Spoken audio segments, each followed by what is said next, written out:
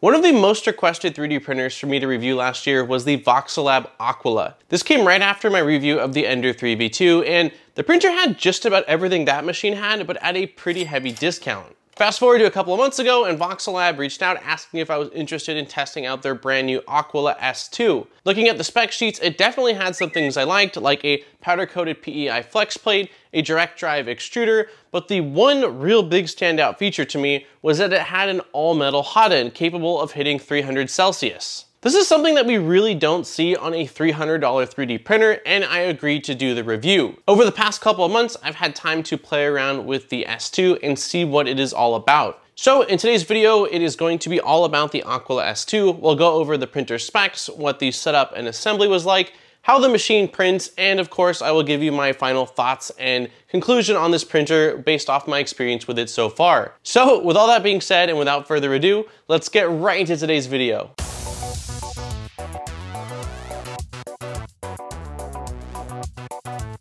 Starting with the specs, the Aquila S2 is an open frame 3D printer made out of aluminum extrusions with a build volume of 220 by 220 by 240 millimeters. The S2 has manual bed leveling via 4 large knobs and comes fitted with a magnetic flex plate system and powder-coated PEI bed. Unlike the original Aquila S2, it uses a direct drive extrusion system and has an all-metal hotend capable of hitting 300 Celsius, which is the real standout compared to similar priced machines on the market. It has one fan for cooling the hotend and a fairly small layer cooling fan. The motion system uses V-slot wheels, and the Z-axis is driven up and down by a singular lead screw. There are built-in belt tensioners on both the X and Y axis, and you have the option of printing with a micro SD card and the 4.3-inch screen, or connecting via micro USB to a computer. The LCD screen appears to be the same as the previous Aquila, but the orientation is now vertical instead of horizontal. The interface is functional, but gives you very little control over the machine settings. I did open up the housing for the controller on the S2 to take a look inside, where I found a 32-bit board with a Nation N32 chip and what I believe are Trinamic drivers. It is a pretty tight fit with the wire bundle, but I did see that the board has a replaceable fuse and a port for adding an optional filament runout sensor.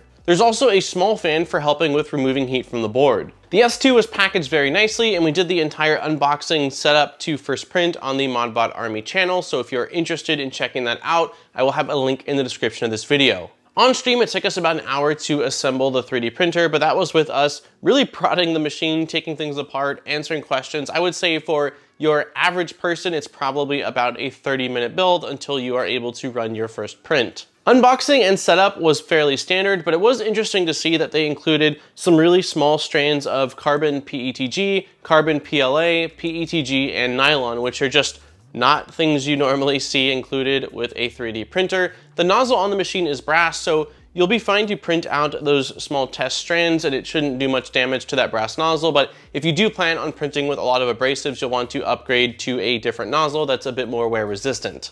On stream, we took off the housing for the extruder and hotend, and what we found was a bit underwhelming. The extruder is a pretty standard, low-cost plastic extruder with a single gear, and the cooling fan is very, very small, and the fan shroud only hits the part from one side, so it's really not going to be doing you any favors when it comes to part cooling. The hotend did look fairly unique and had sort of a hexagon shape, and we did start a print on stream that was looking really nice, but because there is no filament runout sensor and because these strands of filament are incredibly small, it ran out about midway through the print and only was able to print half of the part. Plugging the included micro SD card into the computer, I found their Voxel Maker slicer. I did take a look at this for a bit, and there are some settings that may be fine for someone new to 3D printing, but coming from Cura or Prusa Slicer, it is pretty bare bones. Luckily, the machine is using just standard G-code, so you can use any slicer as long as you build a profile for this printer. I started off in Cura with the Ender 3 S1 profile since they had the same footprint and were both direct drive units. Starting with PLA, I printed out a threaded dragon egg model from Things. All of the models that we show in this video will be linked in the description, so if you do see something that you like, the links are down there so you can check out that model, print it out for yourself, or check out the 3D artist's other work. Print quality wise, I was pretty happy with the dragon egg.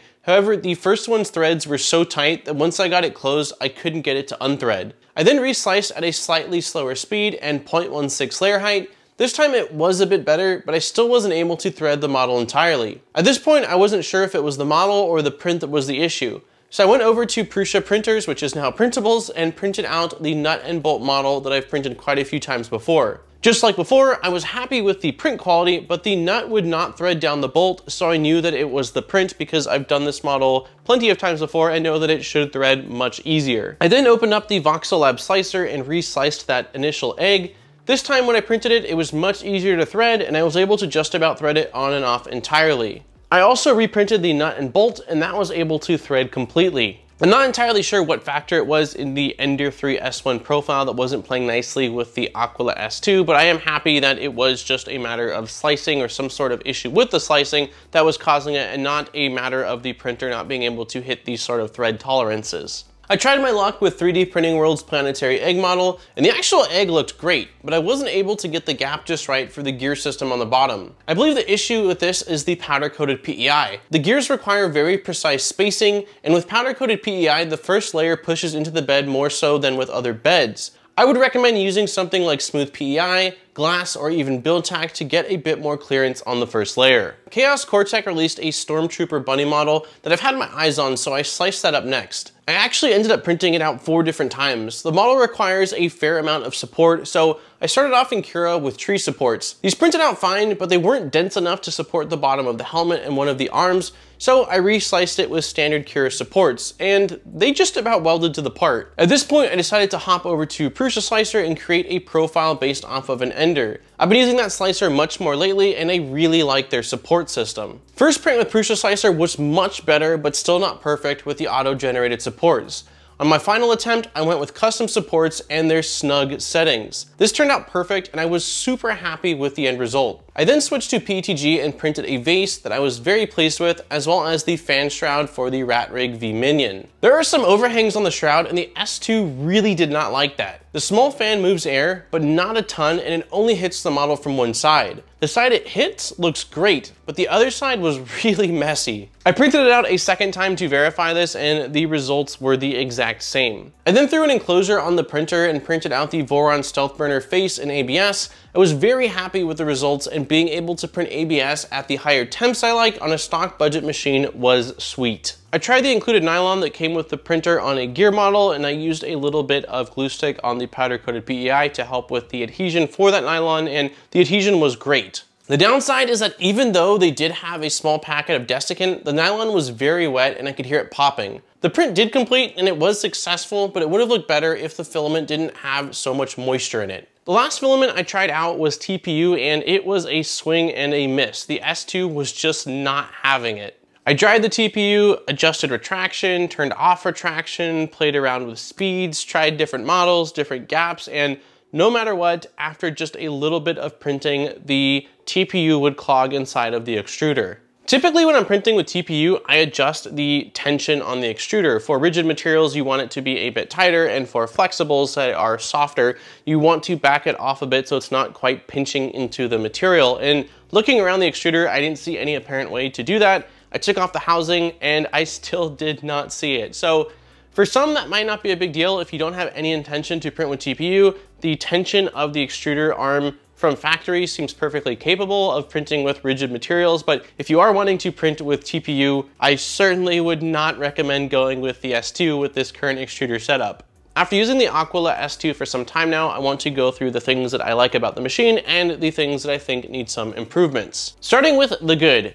At $300, having an all-metal hot end on a budget 3D printer is just not something that we see. I'm not saying it's the only 3D printer that exists in that price point that has an all-metal hot end, but as of right now, I cannot think of any of the Creality or Ender type machines that are $300 or less. I know they now have the Sprite setup, which is a bit more expensive, but anything below that to have an all-metal hot end from factory is something you just don't see, so the machine certainly gets some points for that. I do typically prefer a direct drive extruder over a Bowden extruder, so I was happy to see them go from a Bowden to a direct drive on the S2. A powder-coated PEI flex plate system is my absolute favorite form of build surface, so I'm really happy to see that also coming with this machine, and that is something that more 3D printers are starting to come with. With all that being said, the S2 definitely has some things that I am not crazy about, starting with that extruder.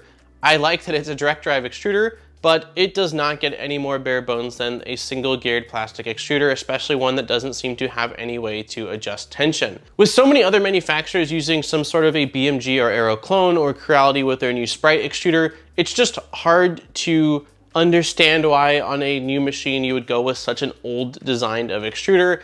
Yes, it works, but it just is really, really bare bones, and I think that they should have shown a bit more love to the extruder. Next is layer cooling fans, and depending on what you're getting this machine for, that might not be a big deal if you're getting it for things like ABS and nylon.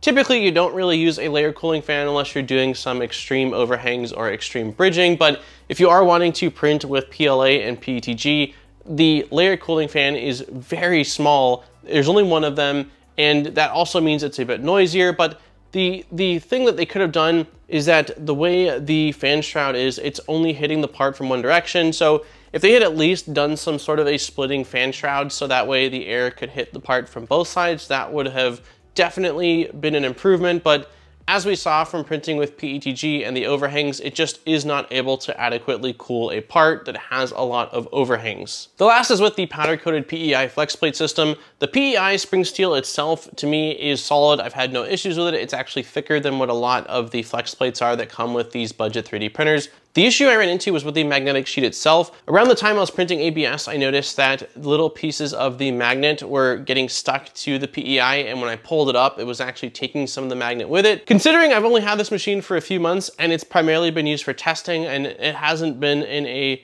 print after print after print after print environment, I don't feel that this should be happening so quickly. And I, again, think that the main issue is that they just went with a really low cost magnet. The standout feature on the Aquila S2 is absolutely that 300 Celsius hot end, and I can certainly see this machine as being a machine for someone that wants to get into some of those higher temp prints, but is on a budget and either doesn't want to mod or doesn't feel comfortable with modding another machine. For those that do feel comfortable modding, the original Aquila is around $200, and with that $100 difference, you can get a much better direct drive extruder and a much better hot end than what comes stock on this machine.